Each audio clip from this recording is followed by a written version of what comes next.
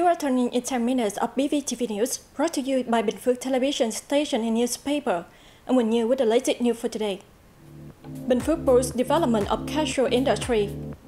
Binh Phuoc promote digital transformation in agriculture. President Võ Văn Thưởng attained King Charles III coronation. Vietnam's rice exports surge on supply crunch. The Binh Phuoc Provincial People's Council has held a ceremony to donate a charity house to a resident in Đoàn Kết Commune, Đăng district. The house was presented to Mr. Bùi Văn Hà, the head of the poor households in village 6 in Đoàn Kết Commune, Đăng district. Built on an area of 90 square meters, the house cost 150 million Vietnam dong, with the Binh Phuoc General Services and Lottery Company donating 80 million Vietnam dong. At the handover ceremony, Mr. Ha's family also received many gifts from the standing committee and the people's councils at the town, district, and commune levels. Over the past 3 years, Binh Phuoc Province had effectively implemented Plan 235 issued in 2020 by the Provincial People's Committee on the implementation of Resolution number 11, dated April 15, 2020, from the Provincial Party Committee on the Development of the Cashew Industry in the 2020 to 2025 period, with a vision to 2030. Binh Phuoc has marked out its cashew growing area for the 2020-2025 period and vision to 2030.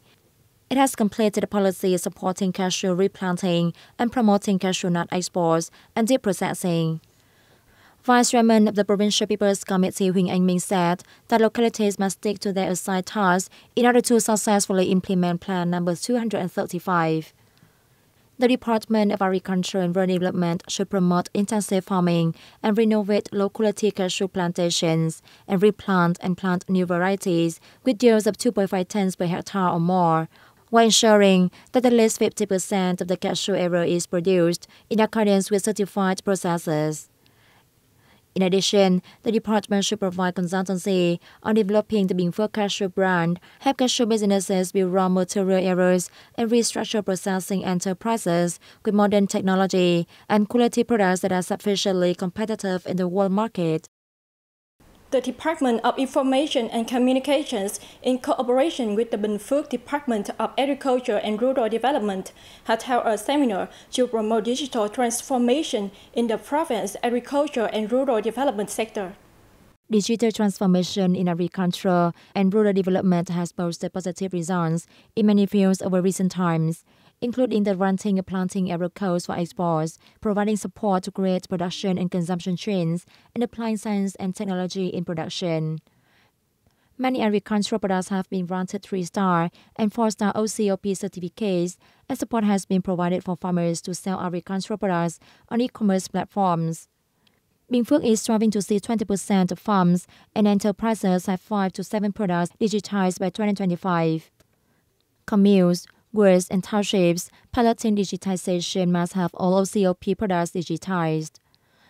The workshop helped the province agricultural sector make decisions and direct farmers, businesses, and cooperatives on promoting the application of science and technology and digital transformation in management, production, and business to bring the highest profit possible and create breakthroughs in the local agricultural sector. The People's Committee of Phu Riêng Commune in Phu Riêng District had held a ceremony to announce a decision recognizing Phu Riêng Commune as having met the newly enhanced rural area standards. Phu Riêng Commune has more than 4,200 households, including 389 ethnic minority households, and meets all 14 advanced new style rural development criteria. The locality has mobilized 87.5 billion Vietnam dong, with local people contributing 16.7 billion Vietnam dong, or 19.08%. In particular, it has 3 villages recognized as meeting standards for new style rural residential areas in 2021. 3 of its 5 schools have been recognized by the Provincial People's Committee as meeting national standards. 98 of households have access to electricity, and 68.4% of roads have lighting. Annual per capita income stands at nearly 80 million Vietnam dong.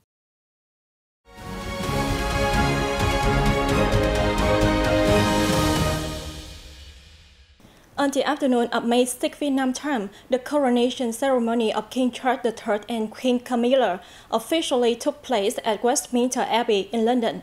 President Võ Văn Thưởng was one of 100 heads of state who attended the coronation ceremony at the invitation of the UK royal family. Britain's King Charles III has been crowned in a once-in-a-generation royal event that is being witnessed by hundreds of high-profile guests inside Westminster Abbey. The King took the coronation oath and became the first monarch to pray aloud at his coronation.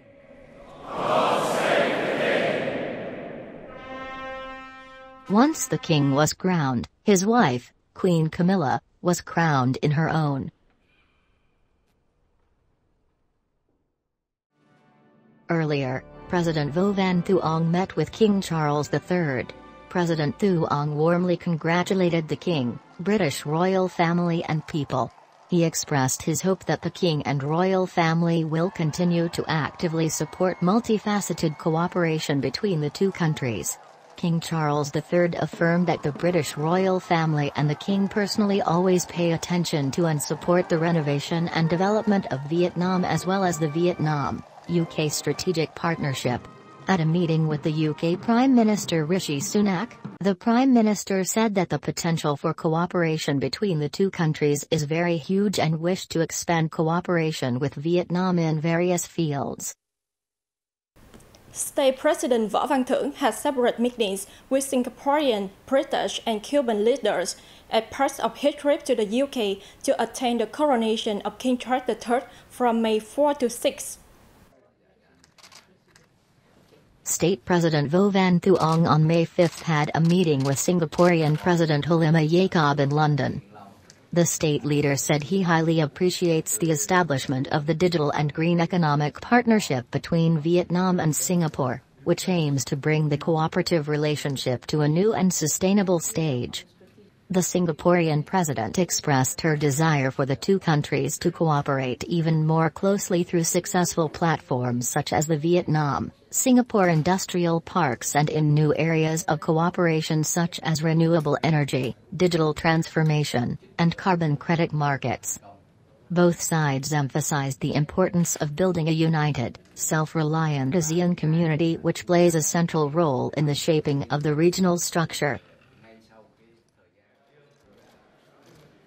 As part of his trip to the UK to attend the coronation of King Charles III from May 4 to 6, State President Vo Van Thuong met with the UK's House of Commons Speaker Sir Lindsay Hoyle, House of Commons Deputy Speaker Nigel Evans, Secretary of State for Foreign, Commonwealth, and Development Affairs James Cleverly, and Secretary of State for Defence Ben Wallace, among others British officials. During the meetings, the British officials shared their view on the significance of Thuong's visit, stressing Vietnam is a leading partner of the UK in the region. They agreed to further fully and effectively materializing the UK-Vietnam Free Trade Agreement and bilateral cooperation mechanisms. Thuong suggested the UK help Vietnam in finance and technology, towards fulfilling its commitments at the 26th United Nations Climate Change Conference. The two sides also agreed to closely coordinate and support each other in multilateral frameworks. In a meeting with Vice President of Cuba Salvador Valdez Mesa, Thuong emphasized that the relationship between Vietnam and Cuba is exemplary in terms of purity, rarity, exemplar and loyalty. Mesa, for his part, said the bilateral political ties have been constantly consolidated and strengthened, and expressed his belief that the relationship will grow further in the time ahead. Strong rice export demand coupled with waning supply had caused prices to surge in the market since the beginning of 2023. Vietnam exported 1.85 million tons of rice worth over $980 million in the first quarter of this year, up 23% in quantity and 34% in value year-on-year. The average export price in the reviewed period was estimated at $530 per ton, up 9% year-on-year, the highest in the past decade. It forecast a global shortfall at 8.7 million tons in 2022 to 2023, which is the highest since the deficit of 18.6 million recorded in 2003 to 2004. Experts say the forecasts predict a buoyant market, stressing favorable conditions for Vietnam's rice exports, given the increasing demand for food reserves amid global economic and political uncertainties. Businesses are suggested to keep a close watch on the market and fully assess opportunities and risks in order to make successful transaction plans, sign suitable contracts and ensure export efficiency. And that's it, the end of BPTV News. Thank you for watching and see you next time.